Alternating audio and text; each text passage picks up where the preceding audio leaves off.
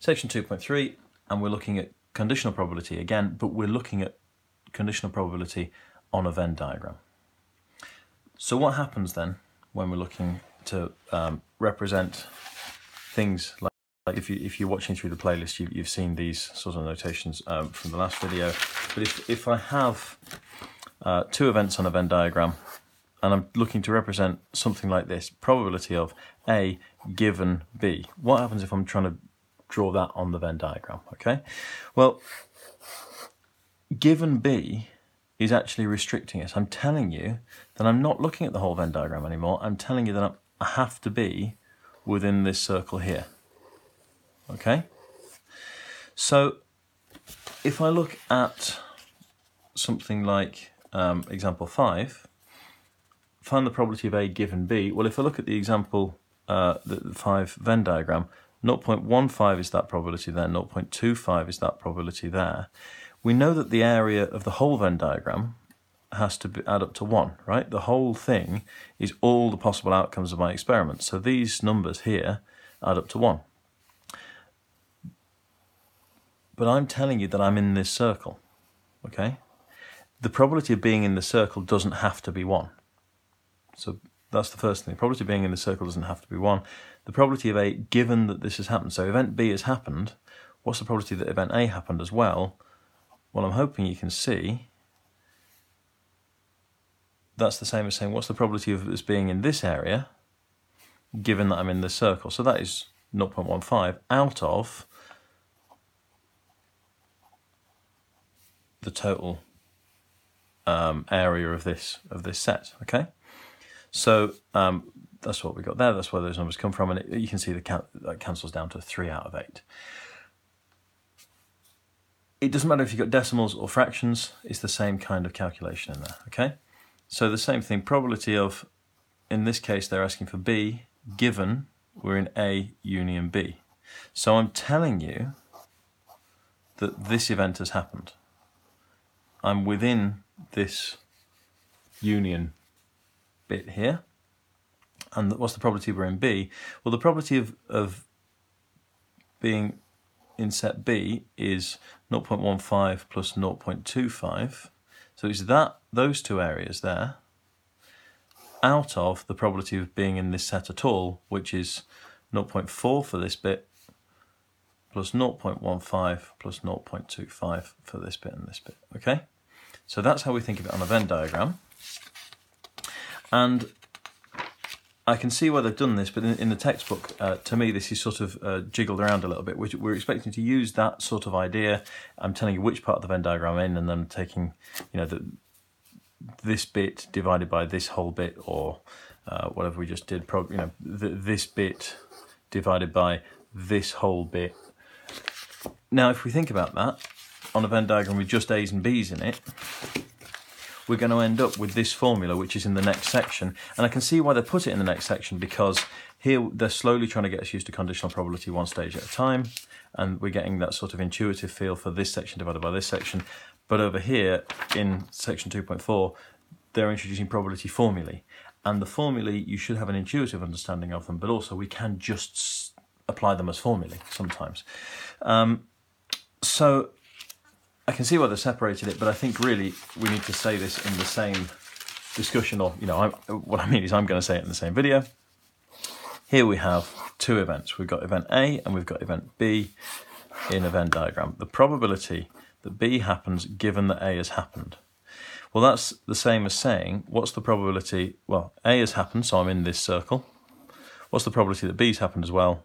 What's the probability that I'm in this sort of the bit that I'm dotting? What's the probability of being in the dotted bit given that I'm within the circle of A? So that is the probability of A intersection B divided by the probability of A.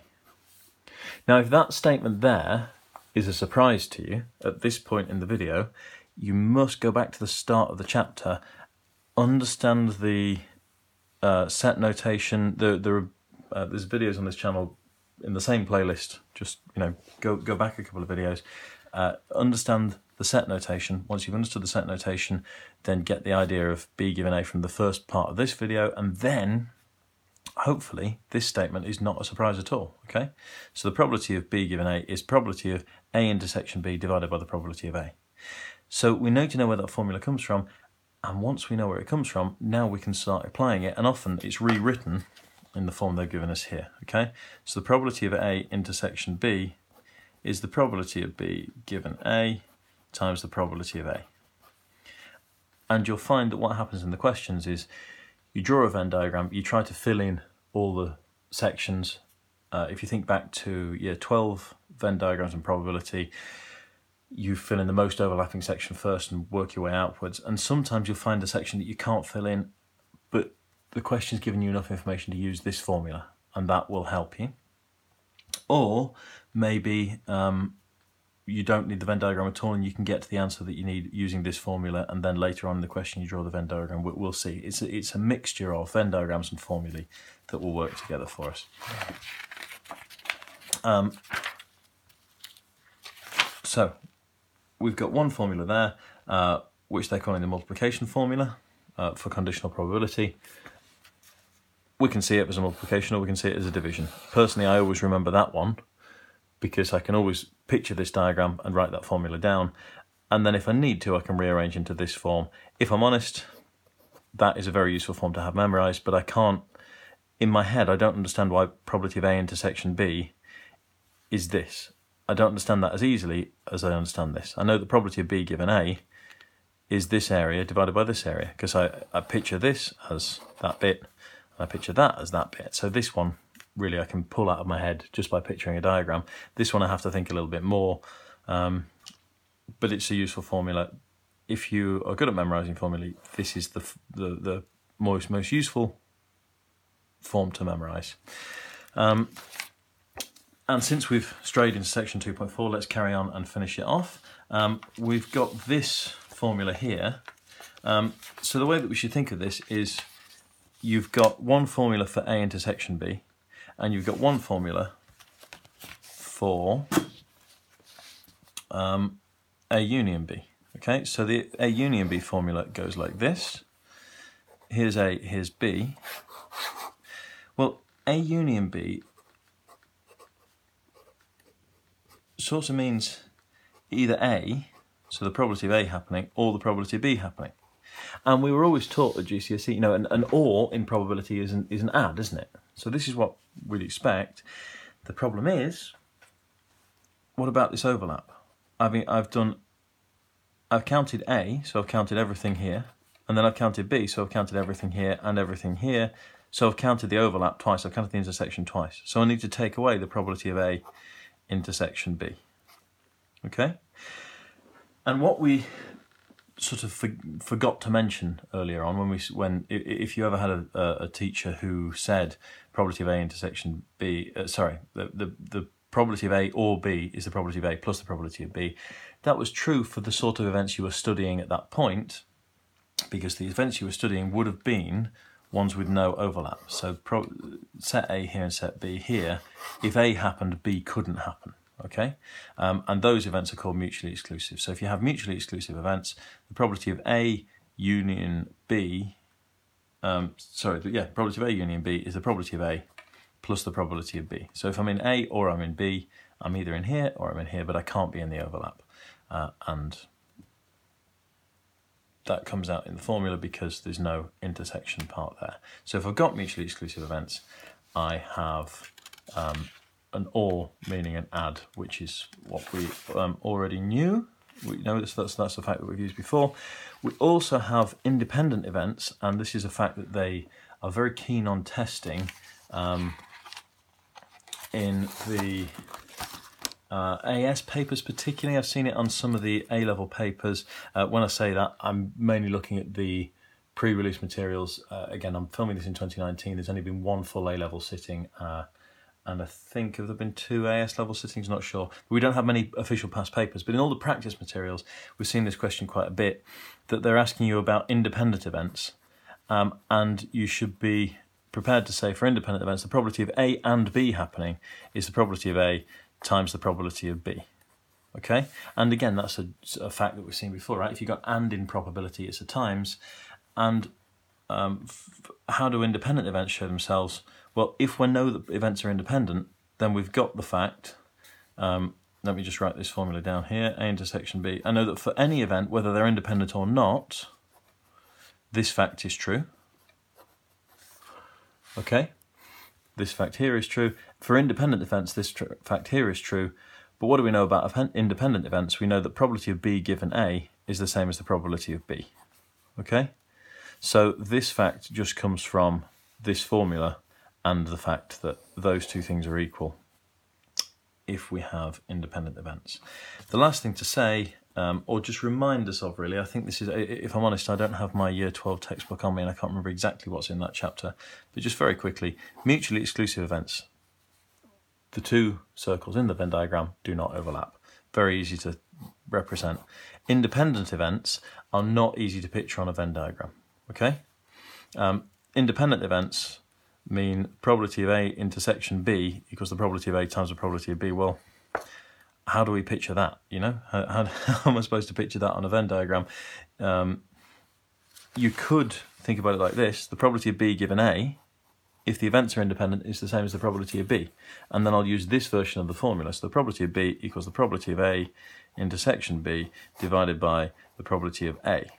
So what would that look like on a Venn diagram? Well, that would mean this. Probability of A intersection B divided by probability of A. So that would be this area divided by this area. Okay? So the ratio between that area and that area has to be the same as whatever probability is in this circle here, okay? So if we drew a Venn diagram where the areas are actually proportionally the same, you know, if that is an area of 0.3 there and that is an area of 0.1, you know, if this bit here was 3 times bigger than this bit here, if we made it a sort of 2-scale Venn diagram, if you like, then that's what we'd see, right? We'd see that the ratio between that area and this area is the same as the ratio between this area and the whole space. So you can see that, you know, even if we did that with a proportional, you know, an area Venn diagram, this isn't easy to see on a Venn diagram. So mutually exclusive events, easy to say. Independent events, easy to describe with formulas. Not really possible to see that on a Venn diagram quickly. You have to do the calculations with the formulas. Very last thing, I think this is the second last thing, isn't it? I said just a couple of minutes ago that the preparation, you know, the practice material questions are very keen on asking us about independent events. And we've seen a variety. The class that I'm teaching at the moment in year 13, preparing for their A2 exams and doing their past papers, have seen some questions where they expect you to kind of give an in-context answer as to, you know, so these events are independent because one doesn't affect the other, because when I roll the dice, it doesn't matter what I get, you know, what I've got on the coin first, right? So give a descriptive sentence answer. And they've seen more questions, I think, where they want you to quote the formula. Two events being independent means that probability of A intersection B equals probability of A times probability of B, and then work out this number, and this number, and show that they're independent that way. My advice would be, if you're in the exam, be aware that you can answer it sort of an in-context, written in sentences answer, and you can answer those questions with a formula and with some calculations. Do both, okay? It doesn't take very long to write the sentence, it doesn't take very long to do the calculations. Make sure you've done both if you see that on an A-level paper. And that takes us right the way to the end of section 2.4. Brilliant. We have just tree diagrams together.